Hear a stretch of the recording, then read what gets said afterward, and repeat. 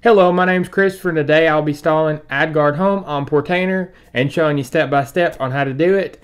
So we'll be using Portainer stacks, which underneath is Docker Compose.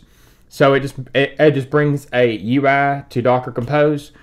So a little bit about this series, I'm going over home labs, I'm going over installing things, getting things set up, everything like that. So if you're interested in that, subscribe, comment, like, and support the channel, and let's get started.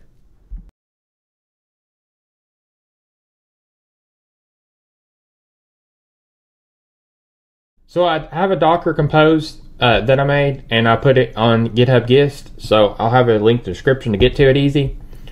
So version 3 of Docker Compose, the services underneath, and then Adguard Home's one service, and then image is coming from Docker Hub. And how you know it's coming from Docker Hub is it has nothing before this, so it will default to getting this off Docker Hub. But if it was like on GitHub, it would have a domain before this and then show where to get it.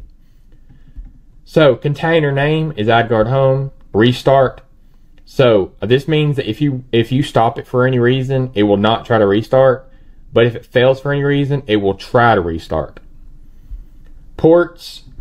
So when you're doing a port, it's host and then container and then TCP or UDP. So we're exposing 53 and 53. This is the DNS. And so volumes on the host, it's data Adguard Home work, and then data Adguard Home config directory, and then opt Adguard work, and then opt Adguard Home config. So this right here is actually inside of the host machine that you're running the Portainer on. And then this is inside the container, and they sync back and forth. So that's the explanation for Docker Compose. So we're going to need to check if port 53 is taken for the DNS port. Normally on the Ubuntu and Debian it is taken, so we do need to check. So I'm going to do the first command, and I have this gist, and I'll have it down in the description for you to go to. So I'm going to go over to my Portainer installation. So my Portainer VM, and then it's going to be on console, and then it's going to be in here. So I'm going to see if port 53 is taken, and it is. It looks like systemd resolve is using it. So we're going to need to take that out and stop it. So I'm going to go back over to my gist.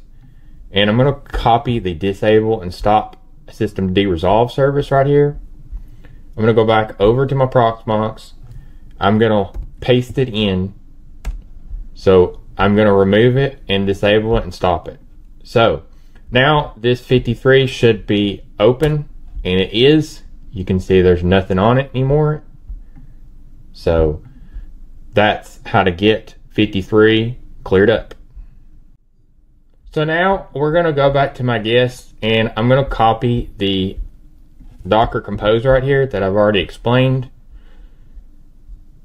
So I'm going to go to my Portainer installation right here. Then I'm going to go home, and then local right here. And then stacks, add stack. Then I'm going to put a stack name. So I'm going to just do Adguard Home stack.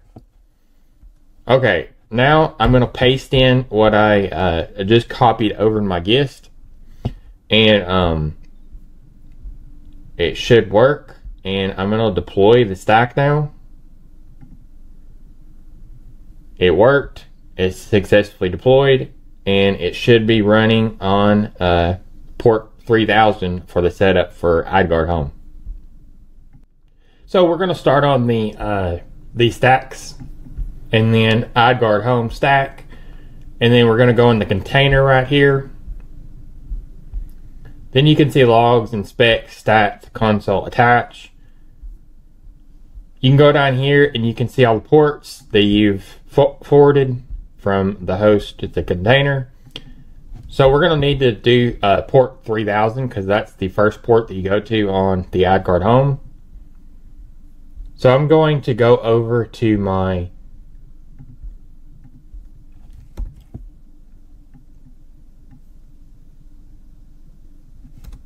go ahead and do port 3000.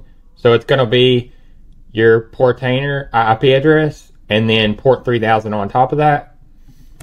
And then there we go. Welcome to Adguard Home, and this is running in Portainer. So get started.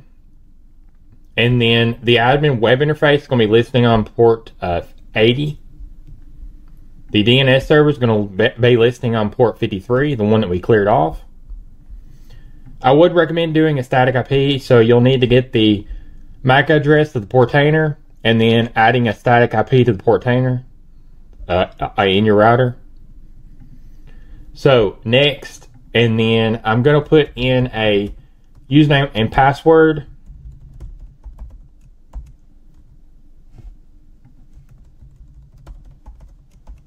Okay, the first password, oops, this one don't match. Let me see.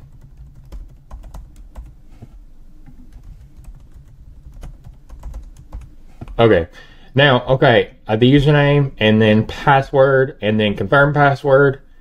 So put in the same passwords as you can see there. And then next. And then you'll get instructions for router, Windows, Mac, Android, iOS, DNS privacy. I would recommend you putting it on your router so it goes to all of your devices on your router. But you can put it on single devices too. I'm going to press next. And then I'm going to say open dashboard.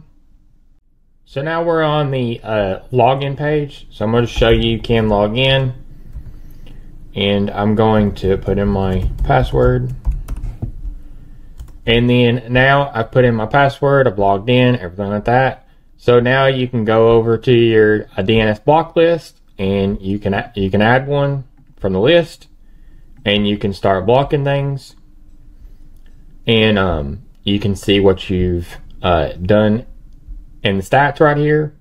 So that's how to get Adguard Home working on Portainer. So I just walked you through step by step on how to get Adguard Home on Portainer. This makes it to where you can block ads, malware, different things based on the DNS, on the DNS level.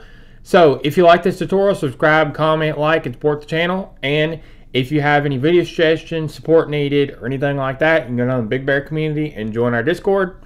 So stay tuned for more.